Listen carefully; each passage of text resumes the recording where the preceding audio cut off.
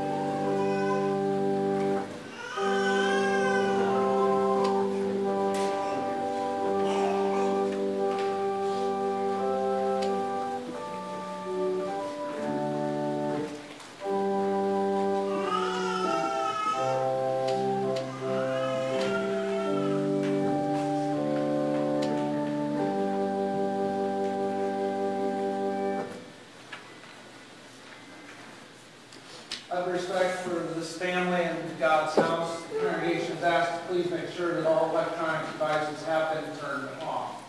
Congregation, please rise.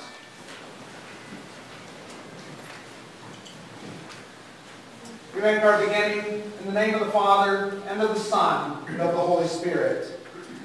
Amen.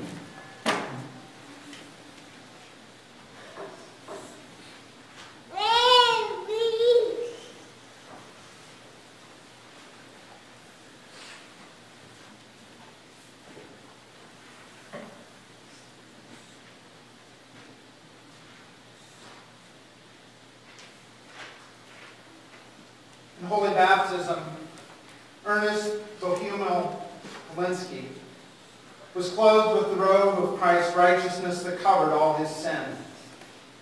St. Paul says, "Do you not know that all of us who have been baptized into Christ Jesus were baptized into his death?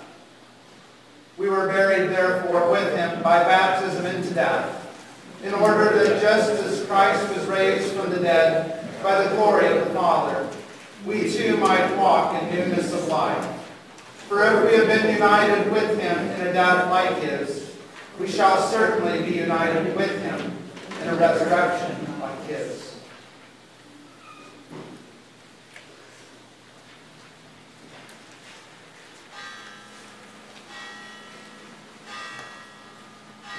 The Lord is my shepherd, I shall not want. He maketh me to lie down in green pastures. He leadeth me beside the still waters. He restoreth my soul. He leadeth me in the paths of righteousness for his name's sake. Yea, though I walk through the valley of the shadow of death, I will fear no evil, for thou art with me. Thy rod and thy staff, they comfort me. Thou preparest the table before me in the presence of mine enemies. Thou anointest my head with oil. My cup runneth over. Surely goodness and mercy shall follow me all the days of my life, and I will dwell in the house of the Lord forever. O give thanks to the Lord, for he is good, for his steadfast love endures forever. Let the redeemed of the Lord say so, whom he has redeemed from trouble, and gathered in from the lands, from the east and from the west, from the north and from the south. Some wandered in desert wastes, finding no way to a city to dwell in. Hungry and thirsty, their soul fainted within them. Then they cried to the Lord in their trouble, and he delivered them from their distress. He led them by a straight way till they reached the city to dwell in. Let them thank the Lord for his steadfast love, for his wondrous works to the children of men. For he satisfies the longing soul, and the hungry soul he fills with good things. He brought them out of darkness and the shadow of death, and burst their bonds apart. Let them thank the Lord for his steadfast love, for his wondrous works to the children of men. For he shatters the doors of bronze and cuts in two the bars of iron. Some were fools through their sinful ways, and because of their iniquities suffered affliction. They loathed any kind of food, and they drew near to the gates of death. Then they cried to the Lord in their trouble, and he delivered them from their distress. He sent out his word and healed them, and delivered them from their destruction. Let them thank the Lord for his steadfast love, for his wondrous works to the children of men. And let them offer sacrifices of thanksgiving, and tell the deeds in songs of joy. But he raises up the needy out of affliction, and makes their families like flocks. The upright see it and are glad, and all wickedness shuts its mouth. Whoever is wise, let him attend to these things.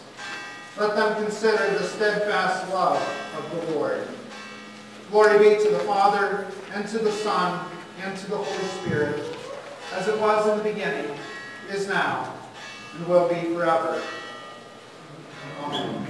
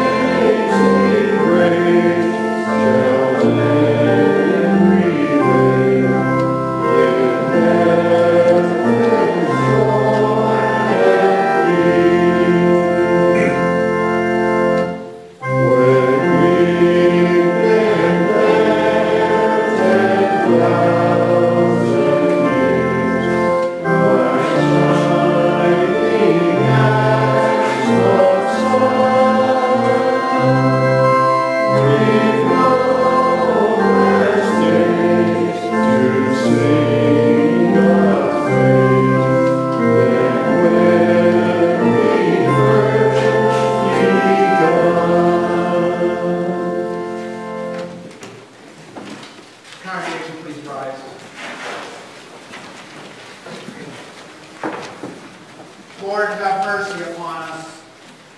Christ, have mercy upon us. Lord, have mercy upon us. The Lord be with you. And also with you. Let us pray. O God of grace and mercy, we give thanks for your loving kindness shown to Ernie and to all your servants who, having finished their course in faith, now rest from their labors. Grant that we also may be faithful unto death and receive the crown of eternal life. Through Jesus Christ, your Son, our Lord, who lives and reigns with you in the Holy Spirit, one God, now and forever. Amen. Congregation, may be seated.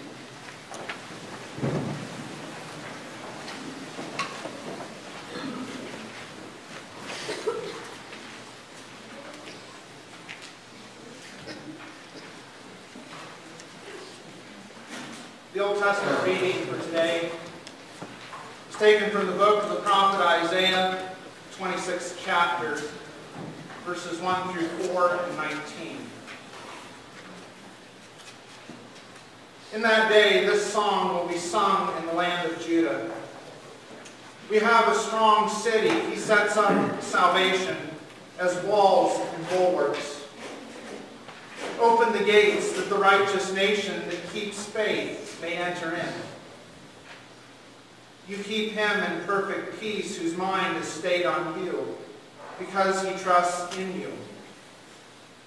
Trust in the Lord forever, for the Lord is an everlasting rock.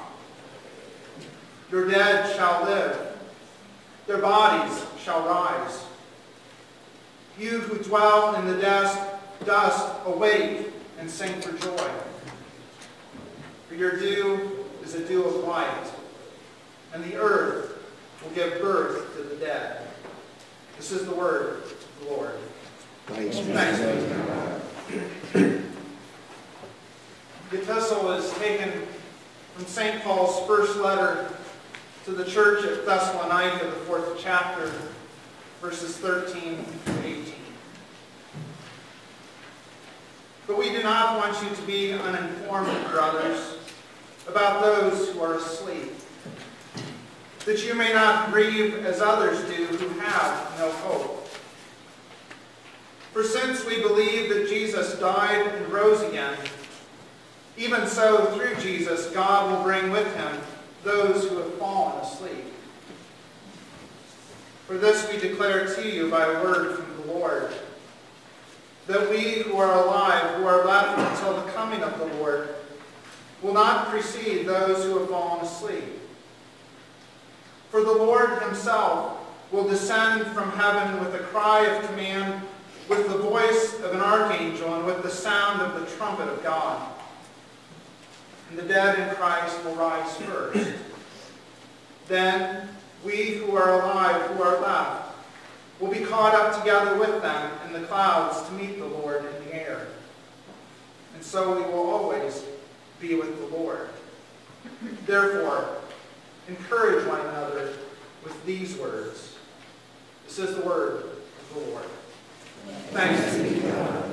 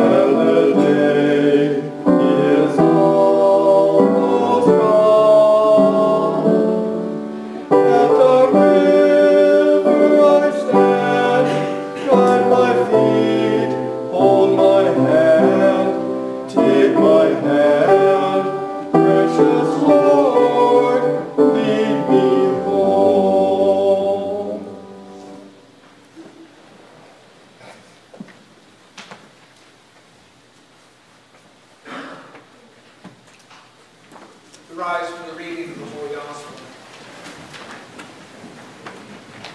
The Holy Gospel according to St. John, the 6th chapter. Glory to you, Lord. Jesus said to them, I am the bread of life. Whoever comes to me shall not hunger, and whoever believes in me shall never thirst. But I said to you that you have seen me, and yet do not believe. All that the Father gives me will come to me, and whoever comes to me I will never cast out. For I have come down from heaven not to do my own will, but the will of him who sent me.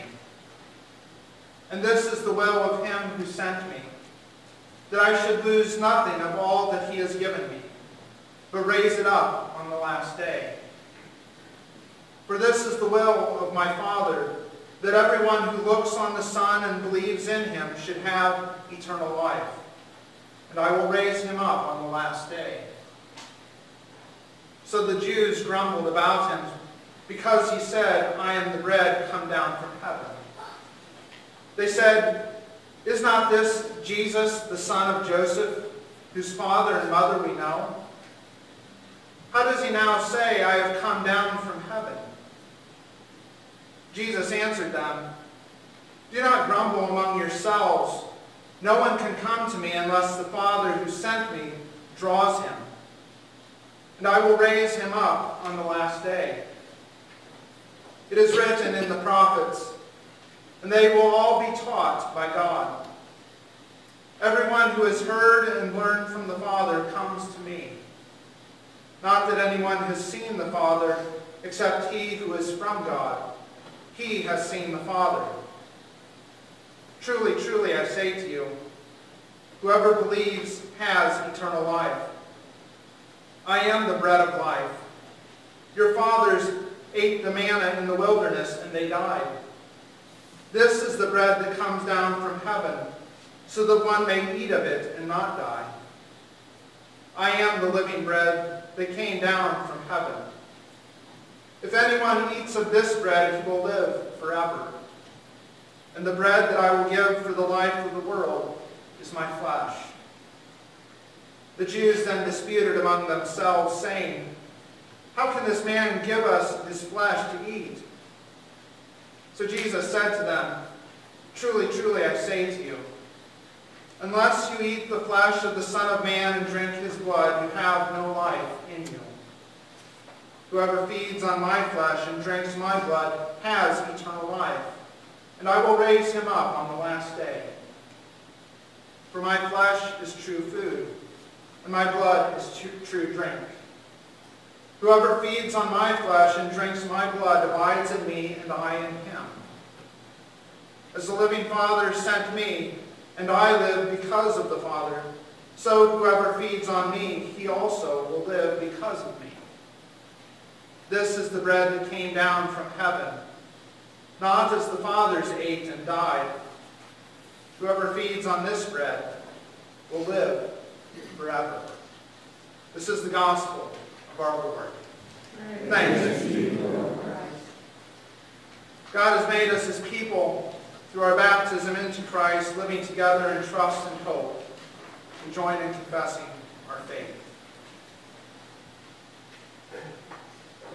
I believe in God the Father Almighty, maker of heaven and earth, and in Jesus Christ, his only Son, our Lord, who was conceived by the Holy Spirit, born of the Virgin Mary, suffered under Pontius Pilate, was crucified, died, and was buried.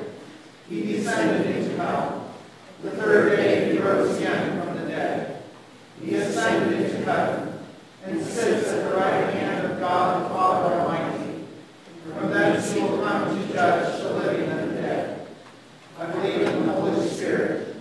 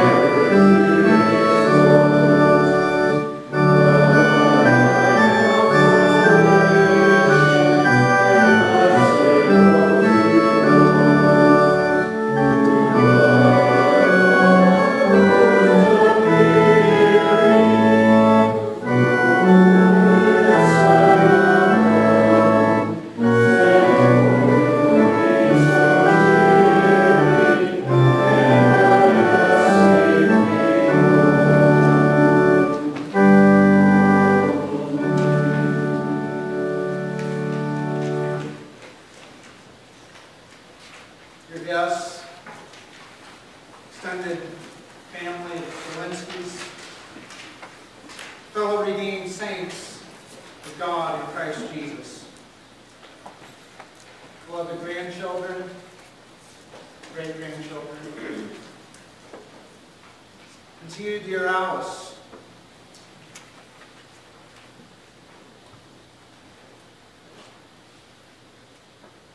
my beloved and faithful sister in Christ. God's grace, His mercy and peace be yours from God our Father, from our Lord and Savior, Jesus Christ. Amen.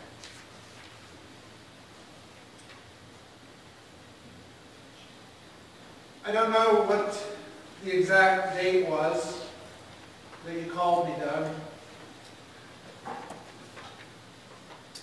My phone doesn't go back that far as recent calls.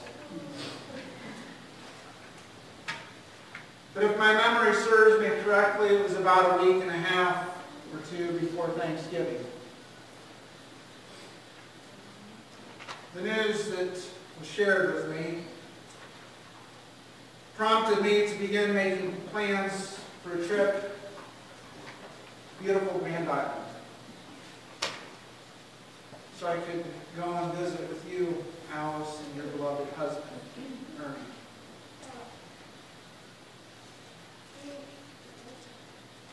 The need and the timing for me to make that trip became increasingly urgent. As many of you know, the forecast for that Thanksgiving week was horrible.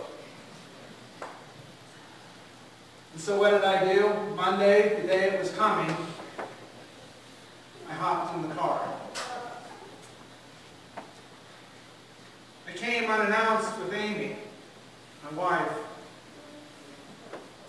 so we can come and spend as much time as I could possibly do with Ernie before he kicked me out.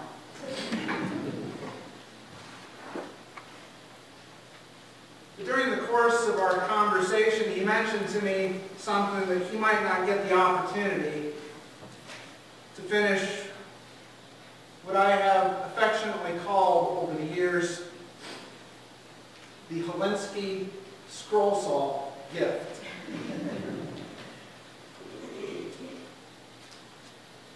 Driving back home, I could not help but think of all those beloved gifts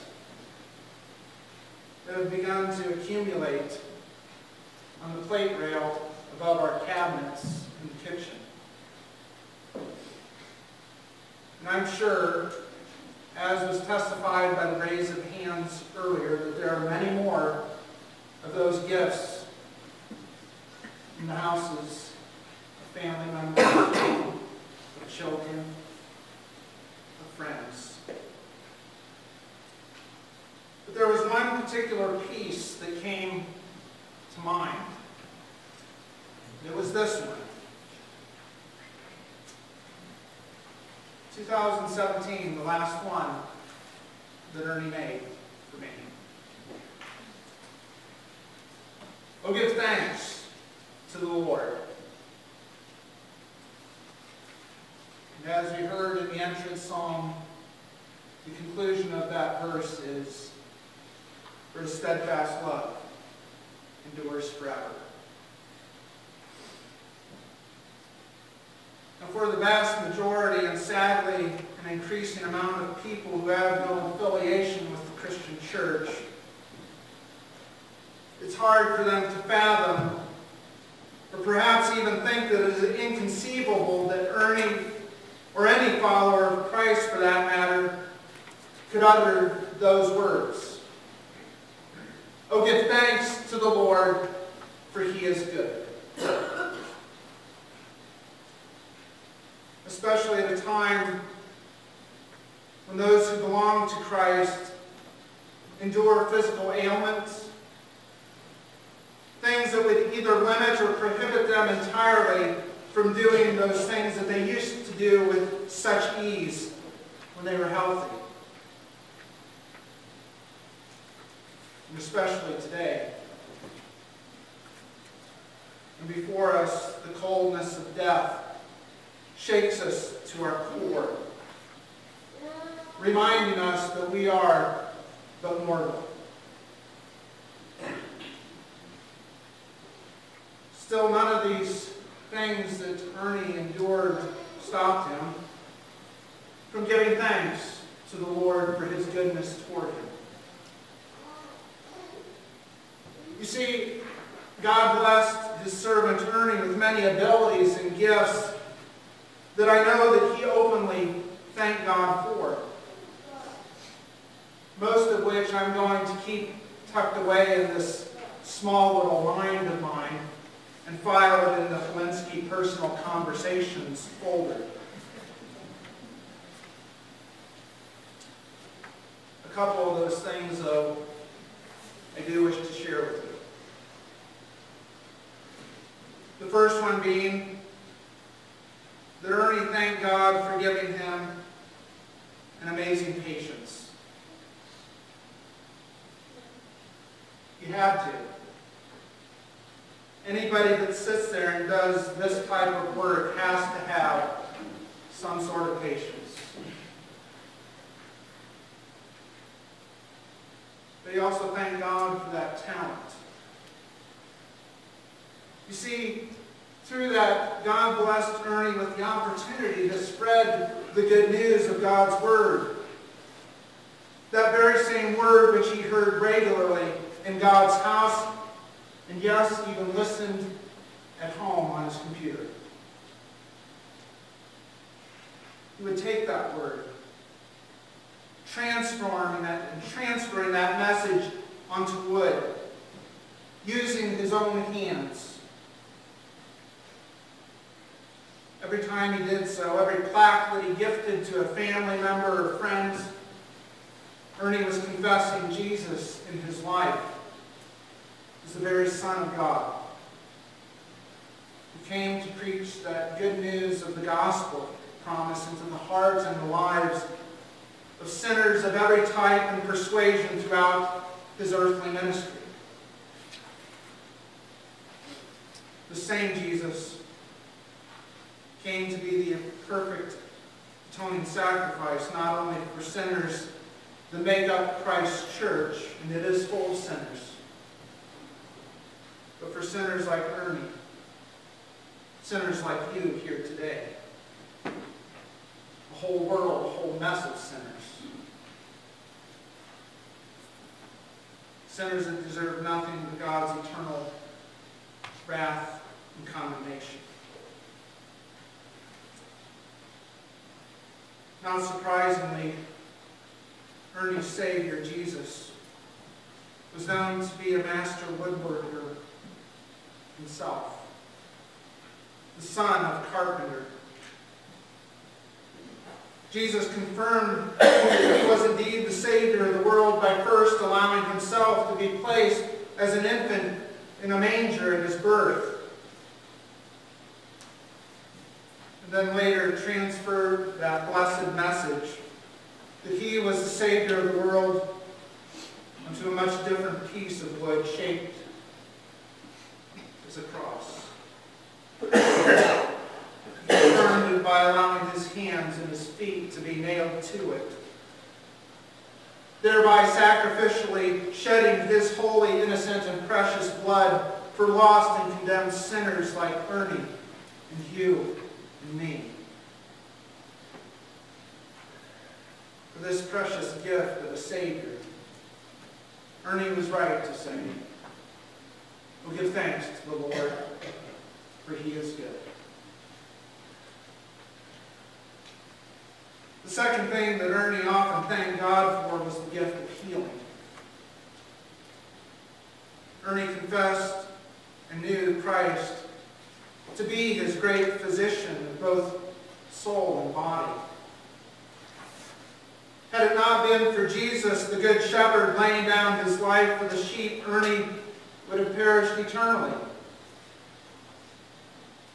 If it had not been for Jesus, who had healed during his time on this earth many frail and diseased bodies through his During his earthly life, there would have been no one else that Ernie could have turned to in prayer and sought to be delivered from his bodily afflictions. For the precious gift of healing Ernie received, he was right to say, "We'll give thanks unto the Lord, for he is good." But as we come together this day, are we not tempted by the devil to see this casket before us in which Ernie lies and called to question the goodness of God? Are we not tempted to say, like Martha to Jesus, "Lord, if you had been here, my brother would not have died"? Death overwhelms us, takes us by surprise, as it did many of us Saturday. To the human eye, death seems to have the final say when it snatches our loved ones from our lives. But there is good news. Even in the face of death, when it comes to the Christian, death does not have the last word. For the one who closes their eyes this side of heaven falls asleep in Jesus. St. Paul reminds us, as he did the Thessalonica Christians, as we heard in the epistle, "We do not want you to be uninformed, brothers, about those who are asleep, that you may not grieve as others do who have no hope. For since we believe that Jesus died and rose again, even so through Jesus God will bring with him those who have fallen asleep." Because Jesus died and rose victoriously from the grave that blessed Easter morning, those who belong to Christ are not and cannot be held in the bonds of death. The Easter hymn puts it so vividly.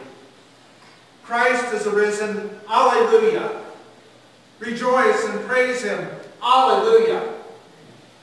For our Redeemer burst from the tomb, even from death dispelling its gloom. Let us sing praise to him with endless joy. Death's fearful sting he has come to destroy. Our sin forgiving, Alleluia! Jesus is living, Alleluia." Death is the only thing that is regarded as the last and greatest enemy. But yet death is the door through which we enter as Christians the courts of heaven. Remember that it is Jesus himself who is the door of the sheep. By him the sheep are called and they know his voice. They follow him. These same sheep go out and find in Christ green pasture and still waters where they are refreshed. For the precious gift of eternal life promised through Jesus Christ alone, in which Ernie even now experiences, we are right to say, we'll give thanks to the Lord, for he is good. In 2008, my first Christmas here at St. John's, I was blessed to receive another one of the Hulinsky scroll art pieces. And it is one that Ernie said, it doesn't have a Bible verse, but it means a lot. Jesus is the reason for the season. Jesus is the reason for the season. What a wonderful season to be called home to our Lord and Savior. You see, many people throughout the world, especially in these latter days, want anything that reminds us of Jesus to be removed this time of year. Even some who claim to be Christian only see Jesus as a reason for the season. If Jesus is not the reason for the season, then the question must be asked. Just who then are you looking for to come and save you from your sins? The Bible clearly tells us that the angel of the Lord appeared to Joseph in a dream and said to him, "Do not fear to take Mary as your wife, for that which is conceived in her is from the Holy Spirit. She will bear a son, and you shall call his name Jesus, for he will save his people from their sins."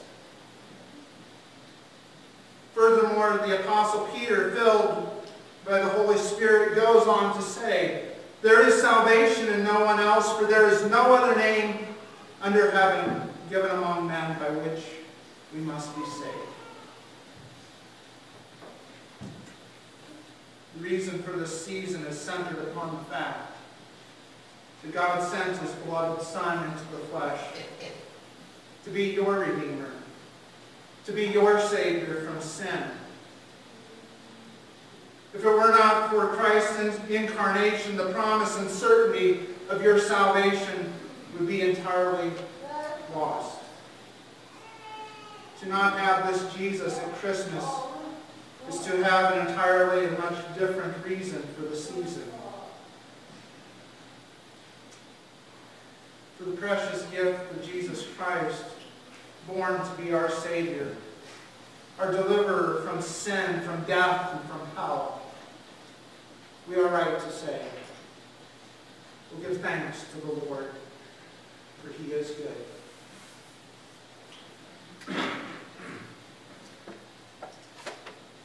Finally, I want to shift gears for just a moment, because I think that oftentimes we overlook names. Names are significant. They have meaning. Much like Joseph was given a name that he was to call this child born of his wife Mary, the name Jesus means the Lord saves.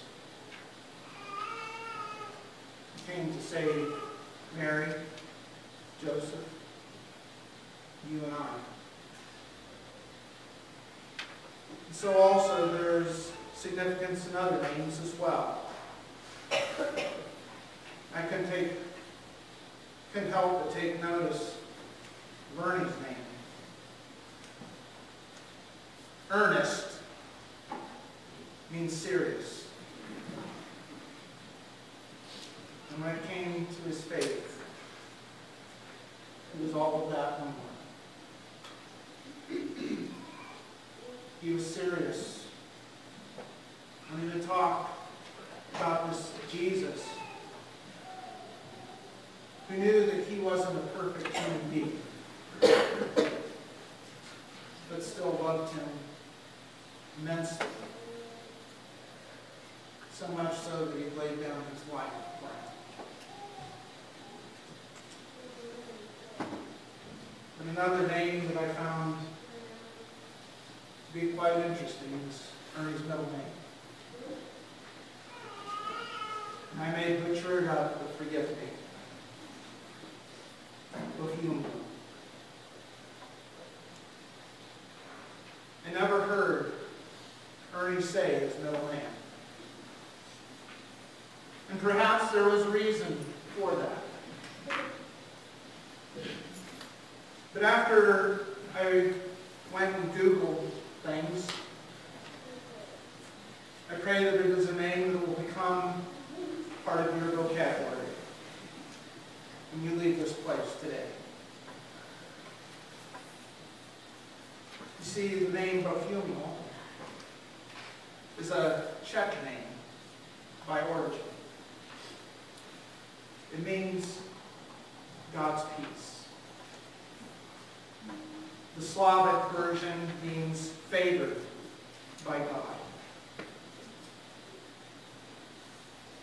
Ernie was blessed to receive the name of Jesus in holy baptism. It was there that God claimed him as his beloved child. We are reminded of the significance of what it means to have that name of the triune God placed upon us and called his child every time we have the remembrance of baptism before or at the beginning of the funeral service.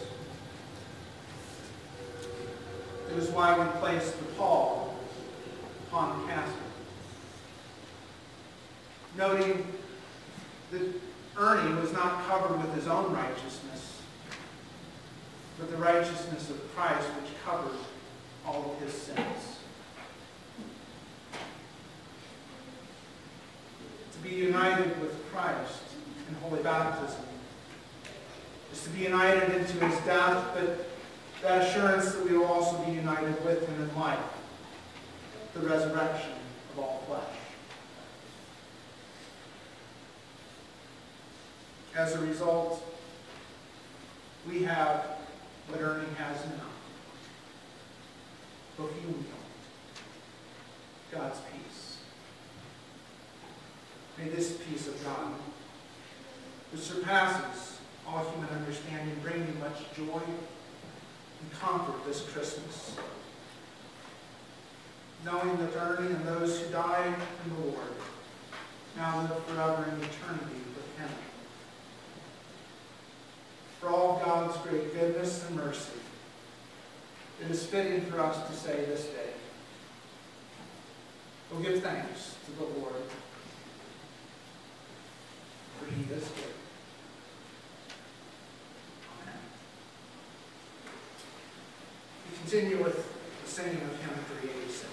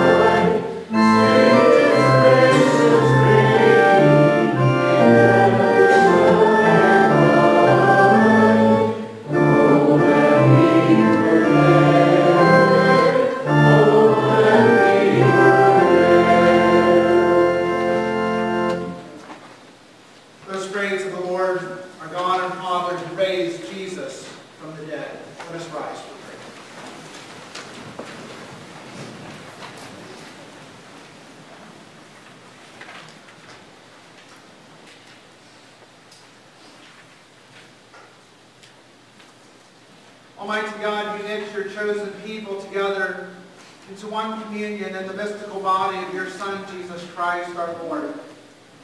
Give to your whole church in heaven and on earth your light, your peace. Lord, your mercy. Grant that all who have been baptized into Christ's death and resurrection may die to sin and rise to newness of life, and so pass with him through the gate of death and the grave to our joyful resurrection. Lord, in your mercy. Grant that all who have been nourished by the holy body and blood of your Son may be raised to immortality and incorruption, to be seated with him at your heavenly banquet. Lord, in your mercy. Give to the family of Ernie and to all who mourn comfort in their grief, and assure confidence in your loving care, that, casting all their sorrow on you, they may know the consolation of your love. Lord, in your mercy. Give courage and faith to the bereaved, that within the communion of your church they may have strength to meet the days ahead in the assurance of a holy and certain hope, and in the joyful expectation of eternal life, with those they love who have departed in the faith. Lord, in your mercy.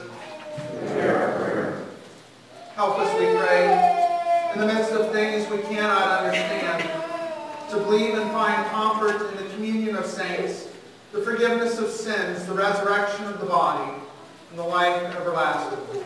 Lord, in your mercy. Receive our thanks for Ernie and for all the blessings you bestowed on him in this earthly life. Bring us at last to our heavenly home, that with him we may see you face to face in the joys of paradise. Lord, in your mercy. O God of all grace, you sent your Son, our Savior, Jesus Christ, to bring life and immortality to light. We give you thanks that by his death he destroyed the power of death, and by his resurrection he opened the kingdom of heaven to all believers. Strengthen us in the confidence that because he lives, we shall live also, and that neither death nor life, nor things present nor things to come, will be able to separate us from your love, which is in Christ Jesus our Lord, who lives and reigns with you in the Holy Spirit, one God, now and forever. Amen. Taught by our Lord and trusting in his promises, we are bold to pray. Our Father, who art in heaven, hallowed be thy name. Thy kingdom come, thy will be done, on earth as it is in heaven. Give us this day our daily bread, and forgive us our trespasses, as we forgive those who trespass against us. And lead us not into temptation, but deliver us from evil. For thine is the kingdom, and the power, and the glory, forever and ever. Amen. I am the resurrection and the life, says the Lord. He who believes in me will live even though he dies. And whoever lives and believes in me will never die. Lord, now you let your servant go in peace. Your word has been fulfilled. My own eyes have seen the salvation which you have prepared in the sight of every people, and the light to reveal you to the nations, and the glory of your people, Israel. Glory be to the Father, and to the Son, and to the Holy Spirit, as it was in the beginning, is now, and will be forever. Amen. I am the resurrection and the life, says the Lord. He who believes in me will live even though he dies. And whoever lives and believes in me will never die.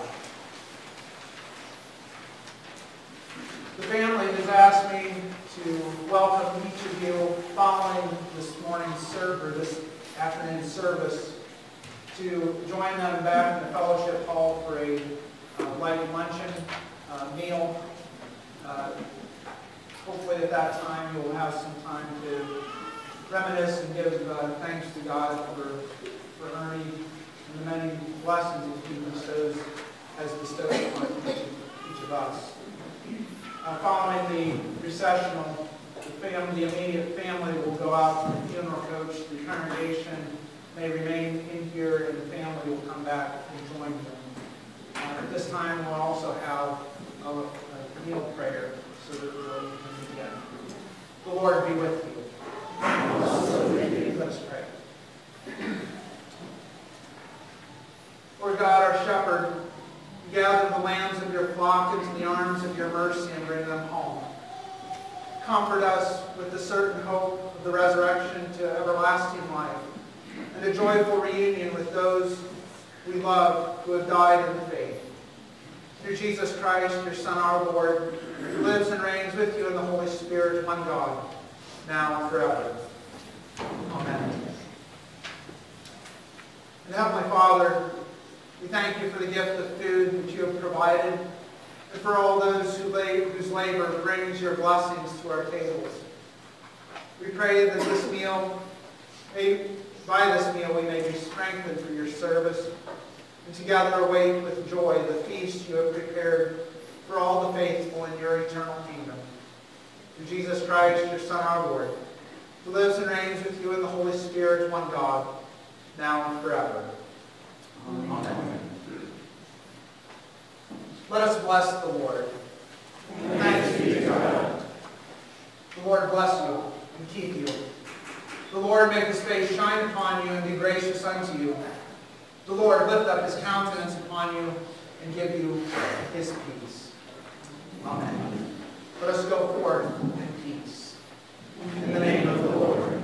Amen. The congregation is asked to remain standing for the closing time.